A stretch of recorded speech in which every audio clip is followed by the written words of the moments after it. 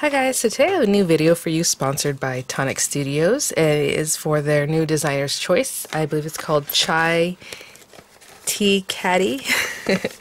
I'll have the info in the description box there. So they did send these items free of charge for my review and use, and of course all opinions are my own, and any links I have in the description box will be affiliate links, which means I'll make a small commission if you were to purchase items to those links. So really quickly, some information about the designer's choice. As you saw, it came in this beautiful envelope, mailer. If you were to pick it up by itself, you would receive it very much in the same kind of packaging. It has reduced shipping that way, and it's $19.99, and it's not a club where you would sign up and then every month you're going to get it. You're just going to pick it up as you would like. If you add other things to your order, which a lot of times they come out with bundles and fun things like that in their sales section, then shipping will be just the normal price for shipping. But if you pick this up by itself, it's a reduced shipping of $2. Very similar in the UK also, the similar numbers there. Okay, so this, actually, I have instructions. A lot of times I don't. So this is really awesome. So of course you'll have the instructions too. And so hopefully you can kind of see what we're doing. Well, we haven't really talked about it yet, have we? We have this portion here that's basically going to be the top and the bottom and things of your chai tea caddy. And then these are the sides, as you can see here. And these we're going to do some different things with, so we'll talk about that in a minute. But in the instructions already, it tells you to cut two of this, two of that triangle there, and then two of that hexagon, but with that little triangle cut out in the center. So you place that in the center. It has little areas so you can kind of nestle it in there and tape it down. So we'll do all these things together. You need 4 of this guy, and then it says to make sure to keep the circular fallout dies from this cut. So like whenever we do make that cut, we want to keep this circle that comes out, these circles. I don't know if you can see that there's a separate die right here. And then there's all kinds of decorations of stuff, of course. And then 6 of the little circle here that has like a little scoring. And then 3 of the sides. And then we're just going to put it together. Generally, whenever the, Tonic makes something that's like a box or something like that, it's very intuitive how you're going to put it together. This one does have some different things going on in the top and bottoms here, so we'll, of course, go over those together. So I'm going to grab some beautiful papers and we will get started. Okay, guys, so looking at the instructions, we need 2 of this shape, and then 2 of the ones that I have the cutout. And if you look at the this here, we have a shape down here that we're going to put everything on, the hexagon. And so I'm going to make the base out of craft cardstock. So everything that's going to be like this base is going to be all craft cardstock. I'm not sure if I'm going to do this part in craft or not yet, but I think I am, just to make it all the same, and then we'll dress it up with other things. So I pulled some craft cardstock, and then I have the accent colors. I'll be using this classic card in candy red, the smooth card in black, and then some accents of this Sienna Treasure specialty or speciality card. So pretty. And so what I'm going to do is take this guy and do 2 of these, just like this, out of the craft cardstock, just like they're showing. And then I'll do 2 more with this piece in it. So just this piece, and basically just put it down like that. Put some tape down so that it doesn't move. So we're going to do 2 more of those, right? So they have the hexagon plus that inner triangle. We're going to do 2 of just the triangle. So we have this guy right here. So I'm going to get 2 of those cut. I'm just going to do the base part right now. They are going to talk about this little embellishment piece kind of after everything's put together. So I'm not going to cut that one yet, but I will use this really cool sienna paper for that. But we'll talk about that in a minute. We need 4 of these guys. So that would be taking this piece and this piece all together. So you can see you're going to have that shape with that piece cut out. That circle.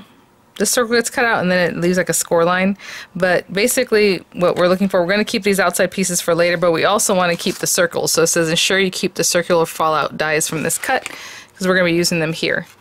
So we want 4 of this. We're going to use 2 of that inner circle later, but just keep them all just in case.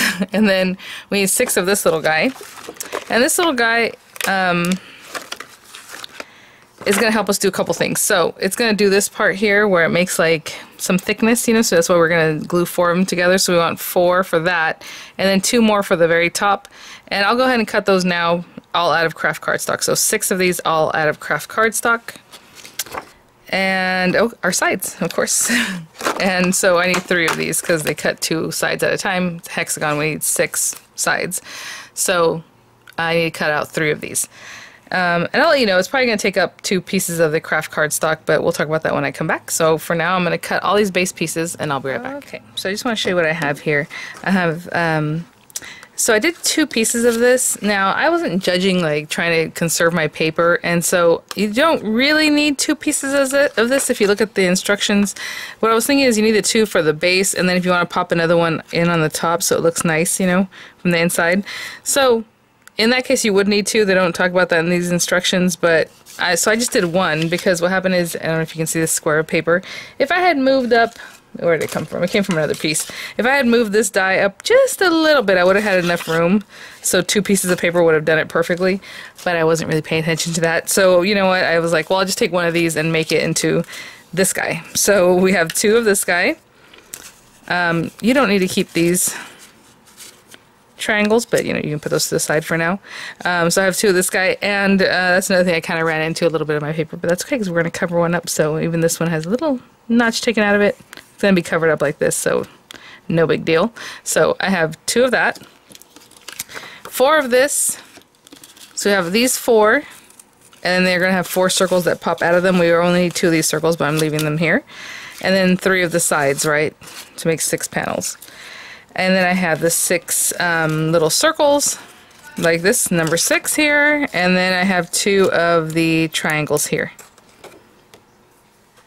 Okay, so to start, I'm going to use this, and I'll put these guys to the side. I always like to score things, so I'm going to go ahead and take a minute to score everything. This is some really nice thick craft paper, so as you can see, it's very nice and thick. Now, if you want to take a bone folder and score, go for it. This is not a box. Sometimes with the boxes or something like an envelope or something, you can go later and score it. Once this is put on here, it's a 3-dimensional object that we're not going to be able to score again later, you know, or try to flatten it out. So if you want to, again, use a scoring tool or bone folder, go for it. But for now, I'm going to do all these just like that. Okay, so as far as I can see, these are exactly the same one way or the other. Obviously, they have a tab on one side, so you do want the tabs to face the next one that doesn't have a tab, right? So when you glue them, they're going to go like this. So I'm going to put this down, and the instructions, they show to like glue down one flap and then bring the other one up over. So I'll show you what they mean by that. Like, let's get this guy. And again, I bone folded mine. If you don't want to bone fold yours yet or score them on the lines, that's up to you. Sorry about that. So whenever I do things like this, I always line them up real well so that I know when I bend it, it just lines up nicely on that. And you know, in the picture, they kind of have it like this. And then, oh, of course, I always forget to fold something. I didn't score that middle one. This one's going to go here, and then they show to like glue this one down. And then the next one. Again, make sure your tabs, you have a tab facing a non-tab, right?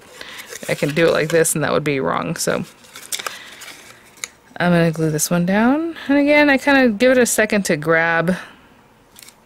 And then I come over here and look and make sure I have it about in the right spot. That looks pretty good. And then again, tab, no tab. And let's go ahead and glue that one down. You can glue this in any way you like. I'm just looking at the pictures and kind of going with what they're doing. So that's number 1.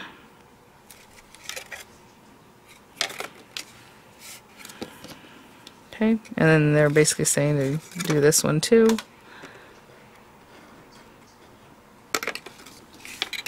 I'm just going to put glue on all of them. I always like to use a wet glue because over time it's going to be sturdier. It's going to last longer than a tape runner, but you know, do what you like. So now I'm standing that up. As you can see, this is kind of what I was saying. You can't really score them later, so. And again, I'll give it a second. Then I'll pick it up just to make sure it's lined up where I would like. And when we come up here, now you can put glue on this tab now, or just focus, oops, on, see? We're almost there, hold on. It was almost grabbing.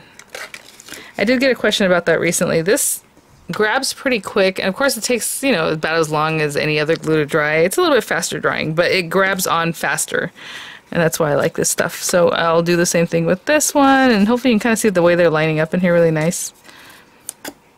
And this guy, we go right under here.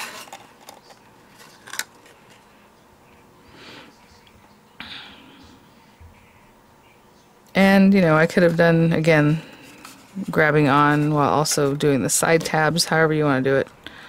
What I make sure is that I get glue right towards that edge, just so it looks nicer. And I kind of even gotta give it one of these where the glue kind of spreads, kind of mess with it a little bit. So now I'm focusing on these longer tabs. Okay, and I'll do the same thing for all of them.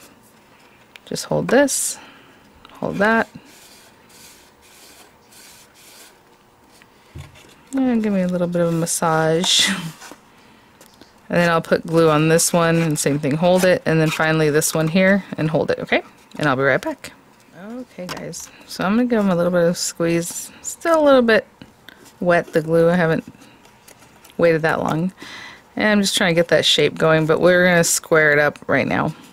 Or hexagon it up, I don't know. So, step 3 is to put both of these guys on here, and so basically what I'm going to do is glue these together right now, and then I'll glue them together as one piece on top. So I'm going to set this on here,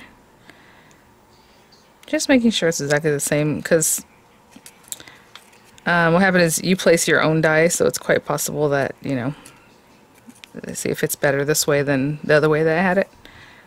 Just so from moving the die from the one time to the other piece of paper, you know, changes up a little bit.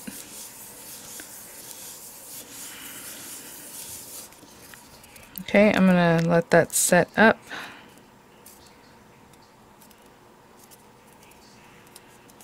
Not bad actually. I think, again, it it grabs pretty quickly. Like if I try to separate this and unless I rip it, it's pretty much done. And then we're gonna let that help us set this up right here. So that's, again, step 3. And I think what I'll do is put the glue on the tabs, and that way it'll just grab on from there, instead of guessing on the back of the other guy. Again, right towards the edge. And it's a pretty good amount of glue. And we're going to pop this on here. So cool. I'll show this to you in a second. I just want to hold it, but it's a nice size box. So I'm going to hold this for a little bit, and if I want to get like my finger in there, I can do that, or get like a tool to kind of help me push the little tabs up, you know, against this. And I'm going to let that set up, and I'll be right back. Okay, so we have that there. I'm going to start with the lighting, it just changed. And now we're going to glue the circle apertures on top of the triangle apertures. And so again, we're doing 4 of these. And do you want to glue them now like I did the other ones, then glue them on top at once, or glue them while they're here? You know, these are a little bit thinner, so I think I'm going to glue them on the box itself. So let's put some glue on here. And I'll put the first one down and then basically just talk about how I'm just going to layer them up.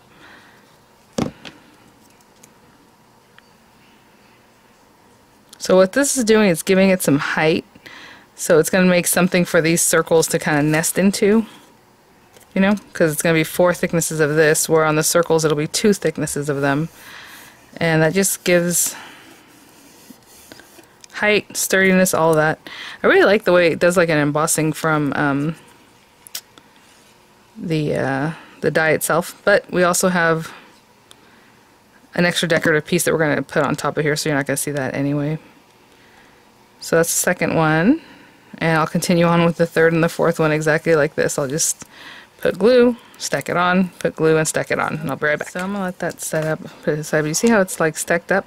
And then these ridges here, or these sides, are going to be covered up in just a minute with another decorative piece. But either way, I mean, they're just brown. It doesn't bother me even if I were leaving them exposed. I did want to show you as we go on to this next part. There's this little piece here, and what I would do if I was going to use that is just cut one, maybe two if you want to double side it, but cut one and pop it in between these guys when we talk about this right now. You're going to take two of these, as you can see, two of the circles, and we're just going to fold them in half, and I will give those a sharp edge. And I'm folding them so that the nice side is still like on this inside part, because we're going to glue these together. But if I were to take that little piece that I just showed you, and I would nestle it in between these two and let it grab in the middle, and it'll have a little loop, and you can put like a ribbon or twine, or just add a little message. We'll talk more about that. There's also a triangular like gift tag in the set, but we have this, and they want you to put that on here. So we can start there, or you can start at the bottom up, however you want to build it. But basically we're going to put two of these guys together. And you can decorate this now, you can decorate it after. Since I didn't decorate this yet, I'm just going to decorate everything afterwards. But as you see, you have this little guy, and then we're going to glue that to the very center. As you can see, there's mark there, so you can see exactly where to put that. So I'm going to let that sit for just a second. And then, again, it grabs pretty quickly, that glue. And if I try to move it right now, it's pretty much done. Okay, and then we're going to glue it to another one of these guys. Now, I'm gluing this a little bit differently, because I can tell on this craft card there's definitely one side that's like more brown, there's another side that's a little grayish, a little different. So I'm gluing the wrong cut side to the right cut side, but you can still glue it like this if you wanted, right side to wrong side, should I say. But since this other piece, when they pick it up, this lid, you're going to see this bottom part, might as well turn it around and make it look nice. So I'm doing that with that guy. And I'm keeping all this the same color. Again, if you want to change that up, go ahead. So I'm putting some glue down right here. And we're just going to start with these guys. And you're putting 4 of those. So 1, 2. These are going to be kind of covered up anyway with these triangles, so I don't care if it's one way or the other.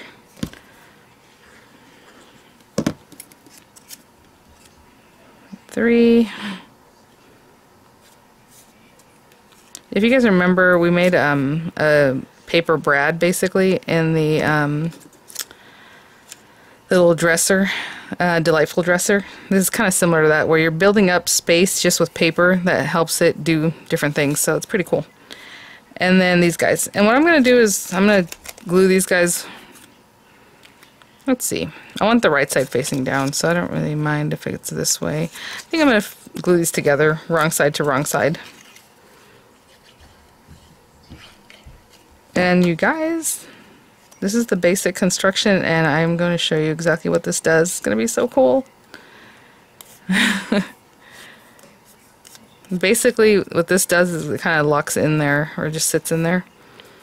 So, I don't know if you can tell, but this triangle is a little bit smaller than that one. Okay? And then, let's see.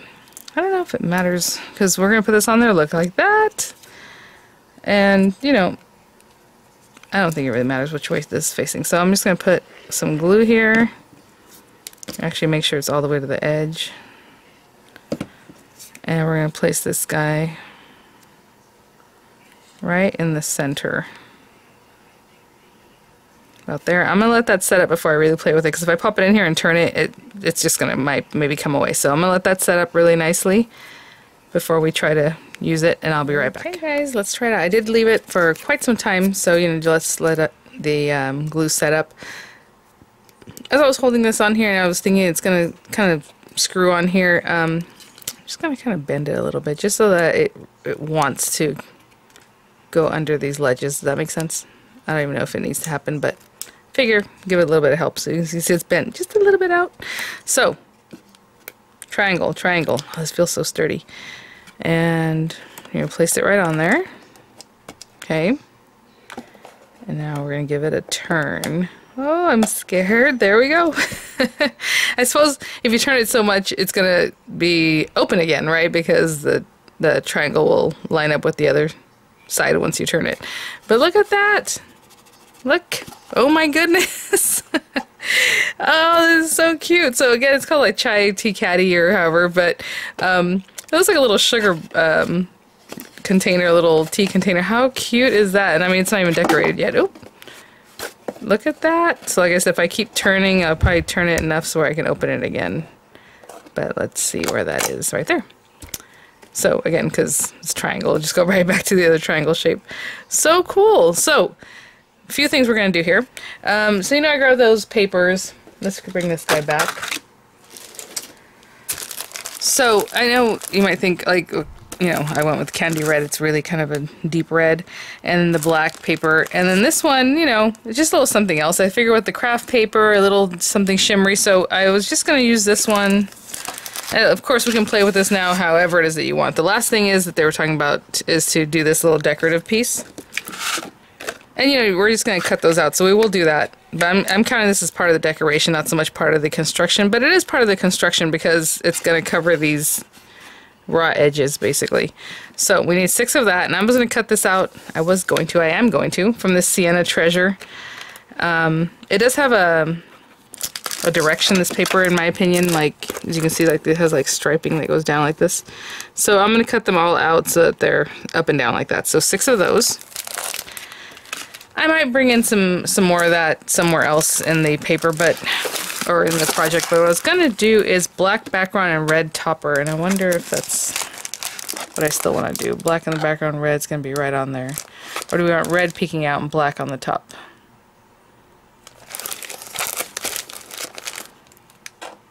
Let's do it that way. Okay, so red's going to be in the background.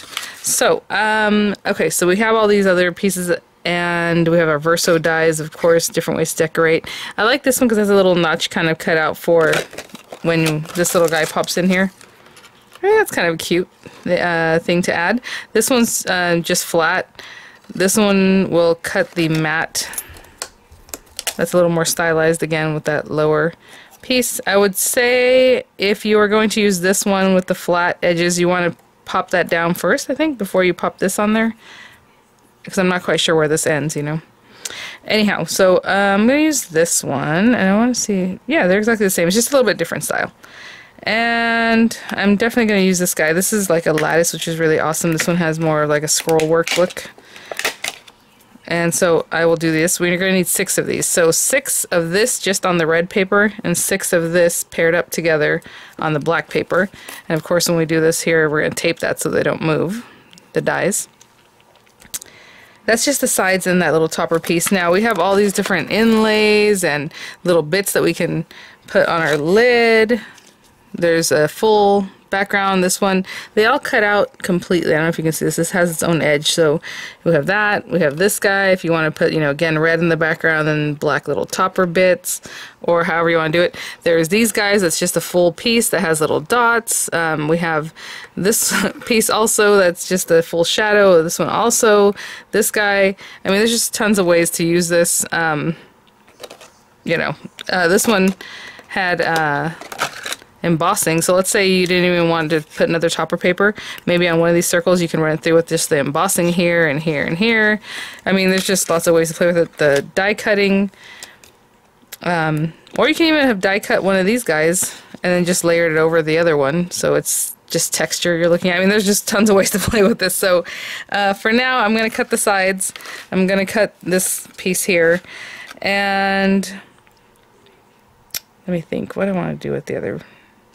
We'll talk about this top bit in a second. So let's just do the box base for now, which would be the sides and that piece. Okay, I'll be right back. Okay. So these guys, again, I'm just going to score here on the line very carefully. And we're just going to glue these guys down. Oh, so pretty. Just already, just with that. Love it. Okay, so I'm going to take this little guy and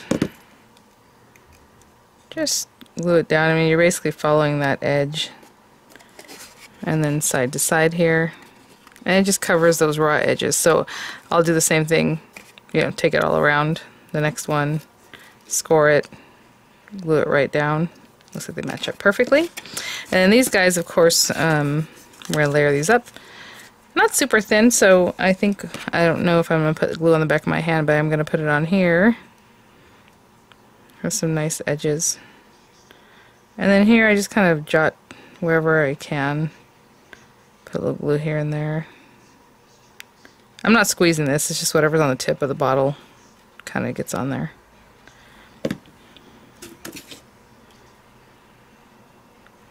Yeah, that's nice.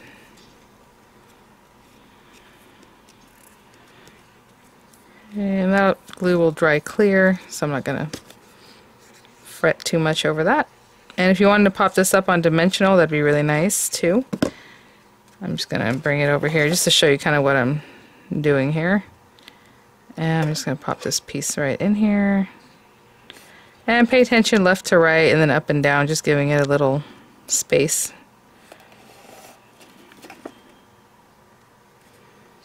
And I'll do the same thing on all the sides. Add that little topper, put this guy on, and I'll be right back. Okay guys, look at that. So pretty. So as far as what we're going to do up here, I think I'll do red and black the same around this circle, and then maybe I'll do gold in here, that gold color, so that way it's kind of a little gold topper, you know what I'm saying, like around here, and it'll be holding this too. So with the red and black part, I'm going to use this guy. I'm going to cut it out 3 times for a red background, and then 3 times I will cut out this one. Okay, sorry, before I get ahead of myself. So yeah, so I'm going to cut this out 3 times in red. I don't know that these nest into each other. So I will cut 3 out in black, and then I will run this through. And I'll talk about that when I do it, so I'll come back and show you. It's basically just pairing it back up and running it through again. And like I said, there's this solid piece, there's this piece with the little dots, however you want to do that. These little half guys, I think that's what I'll do. I'll just go with the gold. And I'm trying to think if I want, you know what, I'll just do all gold with this one that's solid. So again, 1 for the top and 1 for the bottom, 1 for the top, 1 for the bottom. So I'll cut this one out 4 times. And again, this is that piece I was telling you guys, if you had nestled it in there, see, it would have nestled inside, you'd have this little circle that you could add ribbon or whatever it is that you want to do with that. But okay, so let me cut these out and I'll be right back. Okay, while I'm cutting these out, I'll talk about this. So I'll just bring this over. Actually, it has a nice little ridge there, but either way, I'm going to pop that down. I will tape it so it doesn't move, and then I'll run it through just like that. Okay, guys, so we have these, and I think it takes 3 of them, yeah. I just want to see if they're supposed to be like tight together or with a little space or how. So you can plan that out. Looks like they're going to go around pretty well, right? Kind of tucked in there. So I'm going to take this, put that one down, giving it a little bit of space. I'm not pushing it down quite yet because I do want to be able to manipulate it a little bit if I need to move it. And this guy about there, and this one it's about here.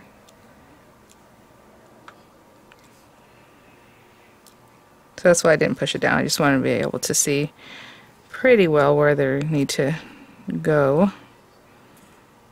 I think we're good. So I'm bringing them more towards the center. Okay.